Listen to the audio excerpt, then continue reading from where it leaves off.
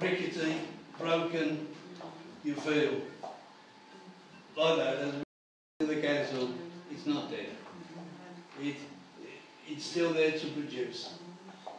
And it produces through the hard times, through the harshest times, through the winter, through the snow. It blossoms. Why? Because it's connected. And God says, if you remain in me, I'll remain in you. If you remain in me. If you pull yourself away from him, then there's nothing we can bear fruit that is going to be beneficial to the kingdom. Amen?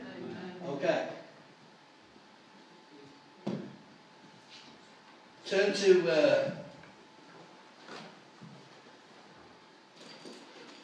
what is it for me? Turn to 2 Timothy chapter 4.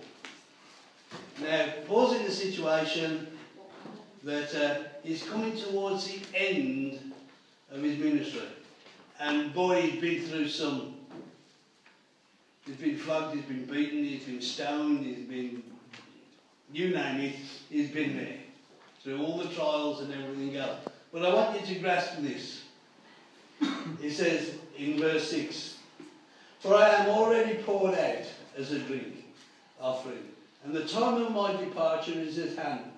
So he's no spring chicken, he's no youngster, and he's been through an awful lot.